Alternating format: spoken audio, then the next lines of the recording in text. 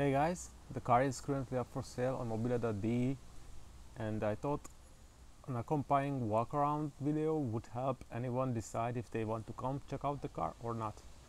So let's walk around the car and I will talk about it.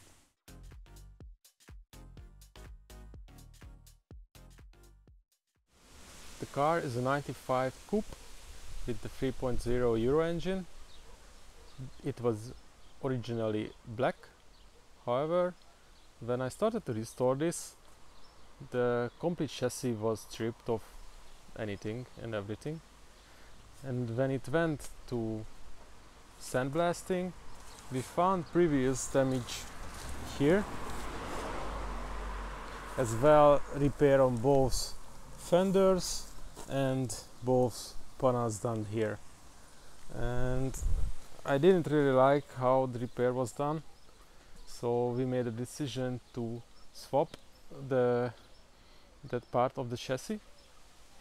So what you see here is a new chassis, almost new. You can see a cutting point here. So from here to the back it's completely one. As well, all the way down here, this is the factory welding point. Those are the original ones. Everything else you see is the new one. And of course the firewall and to the front is the original one as well. So from here on out is the new one as well. This is whole completely new one as well. This is why if you check the VIN, it has a sunroof, but now it does not. I have never used a sunroof on any of my cars, so I opted not to have one. As well, it was painted yellow, as it's probably visually understandable. Okay, so let's start here, why not? All four rims have been refinished, so there's completely new finish on all four of them. All four have new brakes, new pads, and the calipers have been refurbished as well. There is no rust here whatsoever. So it was a pretty good chassis, not perfect, but it was unmolested, so that's why I chose that one. You can see from under the car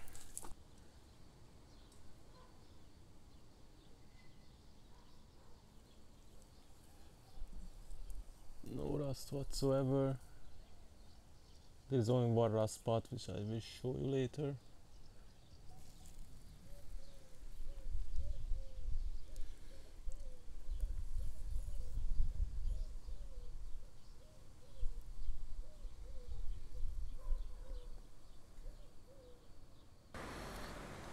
Coming down to the door, the gasket is a bit cracked and this needs new clips. On the door there is a chip here in the glass. The mirror glass is not the same as on the other side, but apart from that it is fine. Come down to the fender.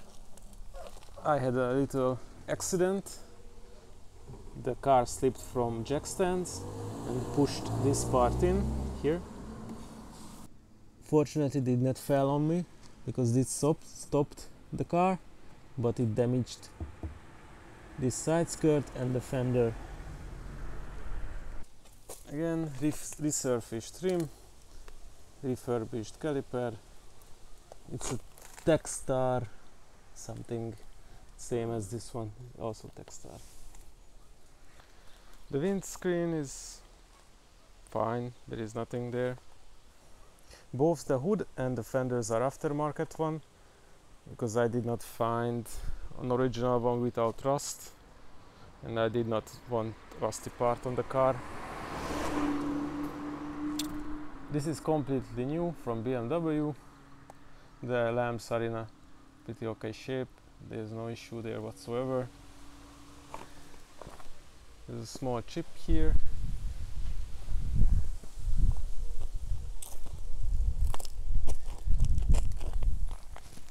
There's nothing really going on in the front bumper. There is a, I scratched some pole, a white pole, and there is a bit of, yeah, it's hit some curb or something during parking, so it cracked the paint. Coming on to the other side, same thing with the rim. The fender is fine on this side, there is nothing here. It only slipped on the other side. Surface rust maybe. It's a really small one you can see next to my nail.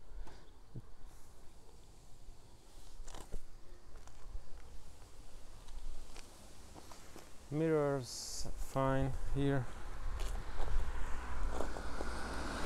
I think you can see in the video that this is a bit different color. This is still the original one from 95. The roof fine, there is nothing there. Gasket here as well, a bit cracked.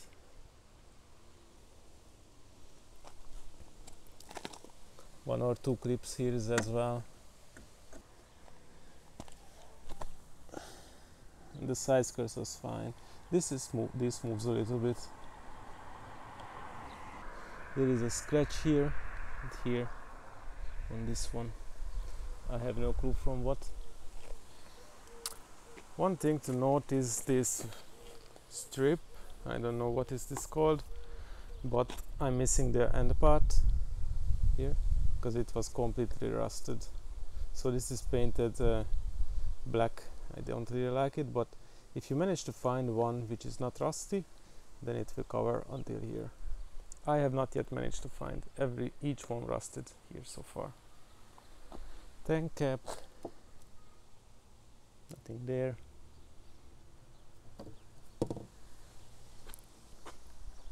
Back window. The car originally came with a telephone, that's why it's antenna there. Some of these heating elements are not functioning.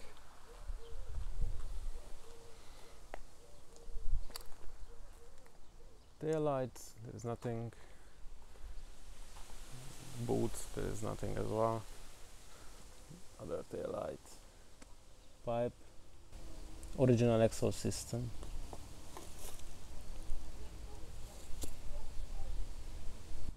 Let's look under it.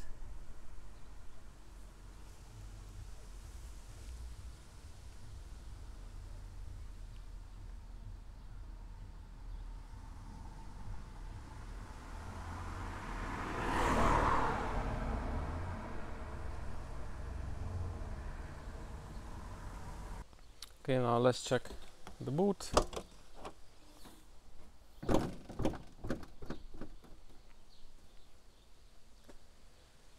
Some clips are missing here.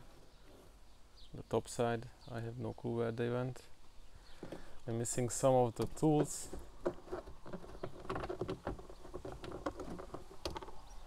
As you can see, or basically all of them. I have the tow hook.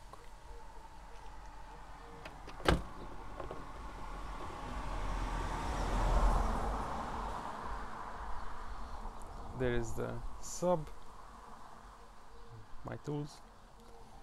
This is missing a part somewhere around here, so it needs another one. Missing a clip here and here. Let's check where the spare tire is supposed to be. Yeah. The new battery. This is Exige something, the biggest one I could find that fits. And here we see the only rust spot in the car, which is here, because I had some water flowing in, but I have already adjusted the trunk and that happens no more. One thing to note here is that there is a small parts where the yellow paint is coming up in these difficult to paint areas, like here, and I think one here, yeah, and one on the other side as well, here. So it needs a correction, and the same thing here, that on the other side, it's missing a piece. Let's check inside.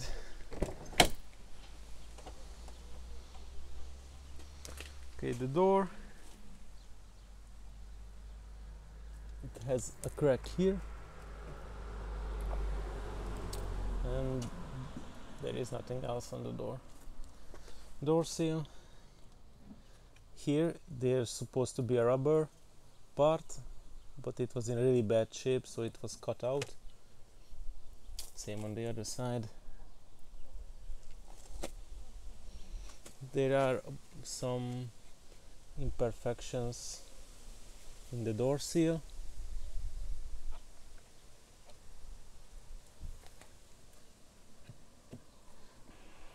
The seat needs some love as well, especially this part here, as usual.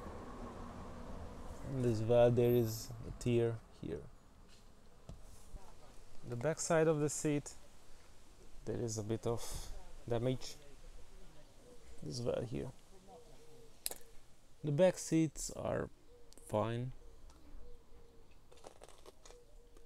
I think there's no particular problem there.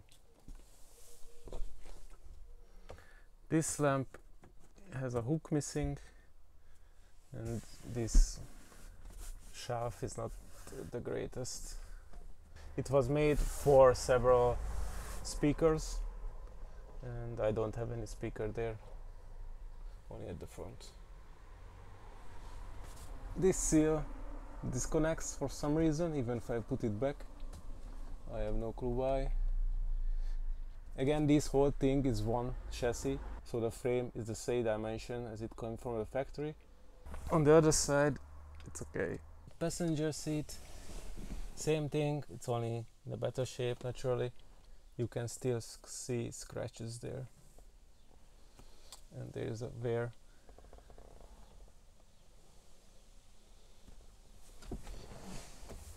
Steering wheel, it was a completely refurbished one, so it looks fine. And the dashboard is flocked, so it does not reflect. The climatic loses its charge in a month or so, but it functions.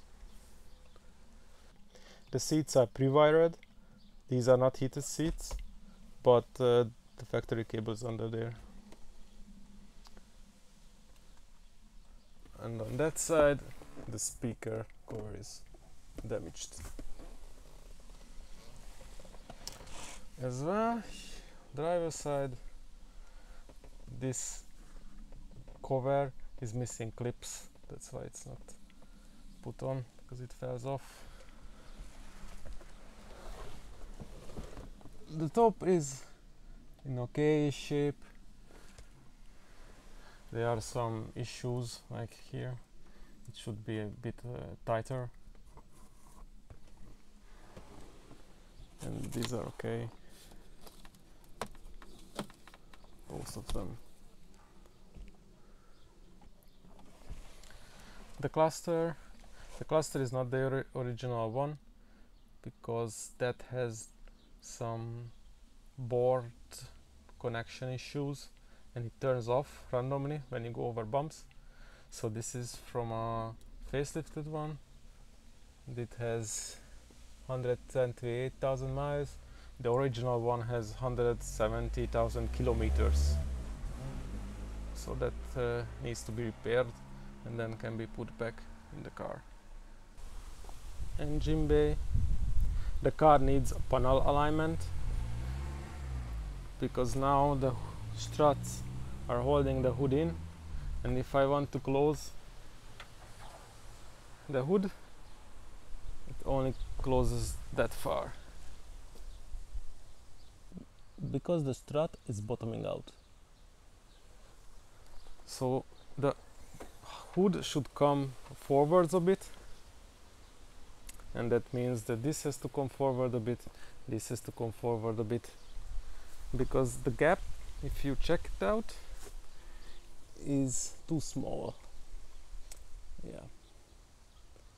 BMW specified 5mm here at the minimum and 5.5 here, and it's way smaller. So everything should come this way. And then I think the hood will close. Okay, engine bay.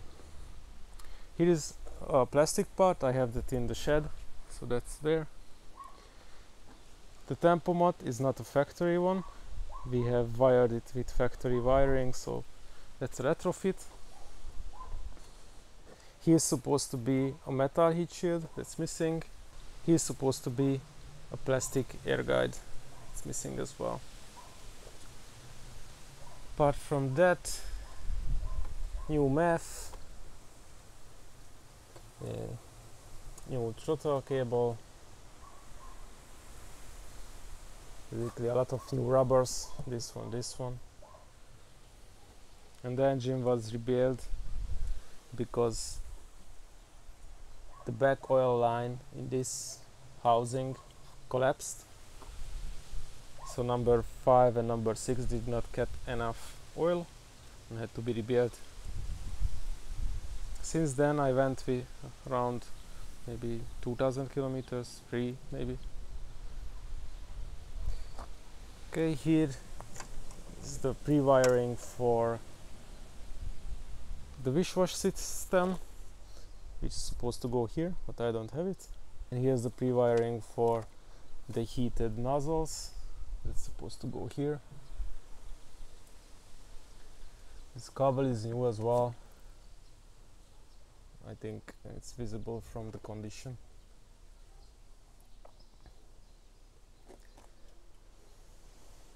Let's start it up so you can listen to it. It's not a cold start as I went to work in this car.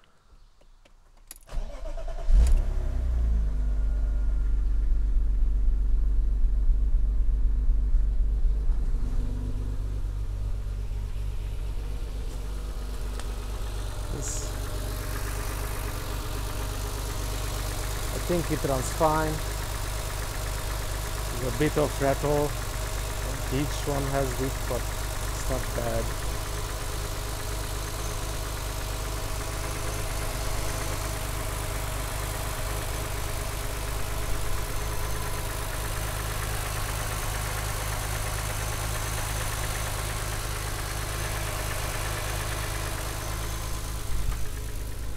There's a bit of funky noise on idle.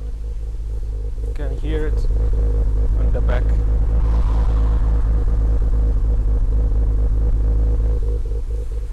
I do not know what that is. And the ABS light is not a fault, it's just because the cluster is a facelifted one. That's why it's there. If I put back the original one, there is no ABS light, so that's no problem. And I think we should go for a drive, I guess.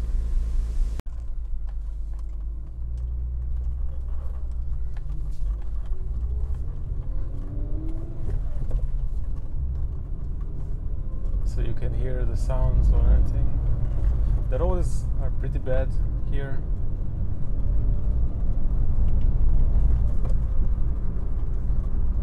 There is no overheating or anything like that. Temperatures are usually stable when it warms up.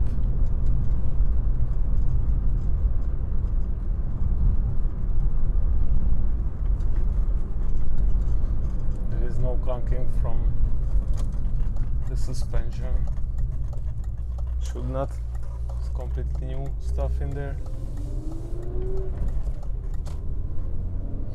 There's a new steering rack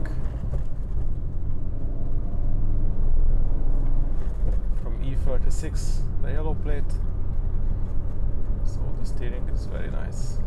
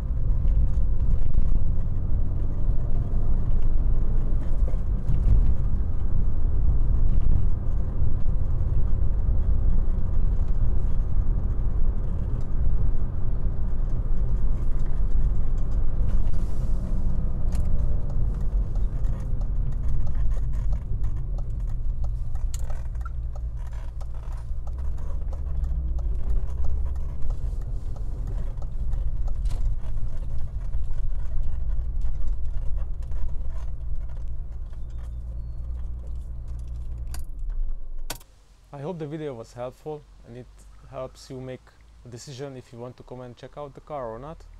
If you have any more questions, just message me and I will try my best to answer it. Thanks for watching.